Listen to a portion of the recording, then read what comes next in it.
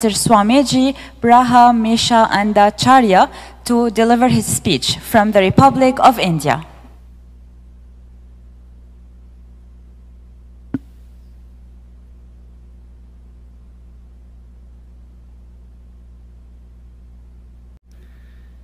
Namaste everyone.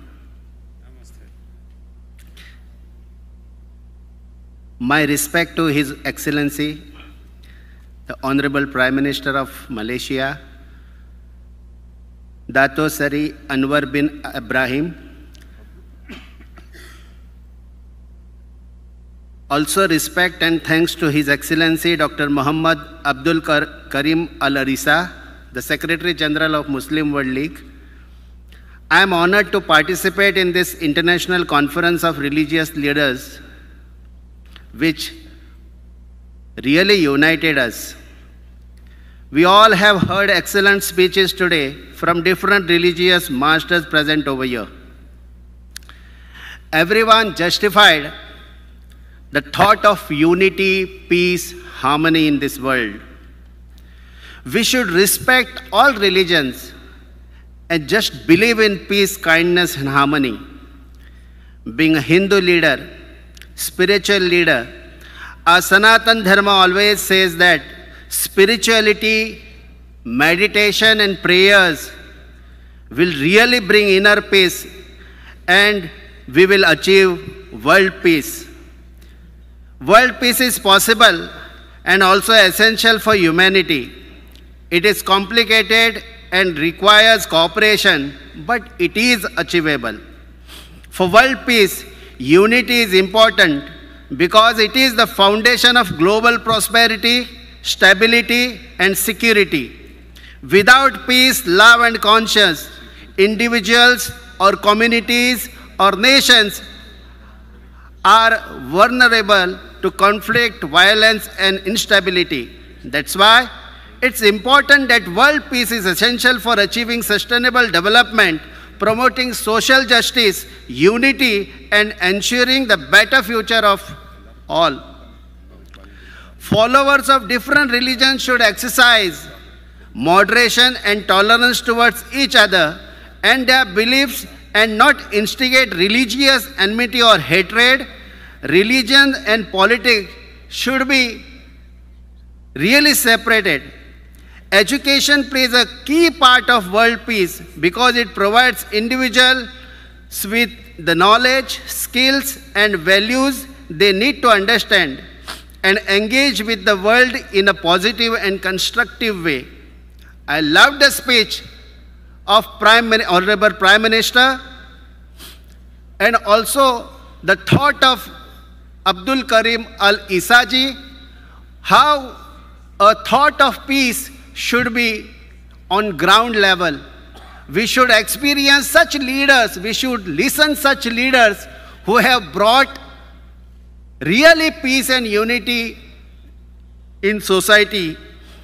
Only one country, community, religion, area cannot be powerful and it's not accepted by nature, but all need to be respected and represent the ancient traditional culture by which nature wants us to grow as powerful. Each one of us should respect each other's tradition, culture equally for living in this peace, living in peace, harmony by selfless services and with brotherhood for global peace. Unity and compassion is the best pillar of world peace. Religious communities also should directly oppose repression and promote peace and conciliation. Religious leaders and institutions can mediate in conflict situations, serve as a communication link between opposing sides, and provide training in peacemaking methodologies.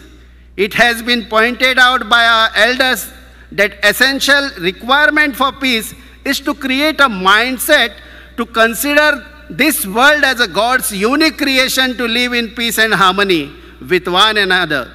No religion preaches violence. Islam means peace acquired by submitting your will to God. Love and peace are central in Christian scheme of things. Compassion holds an important position in Buddhism, and Vasudhaiva Kutumbakam, the world is one family, is one among the well-known cardinal principles of Hinduism.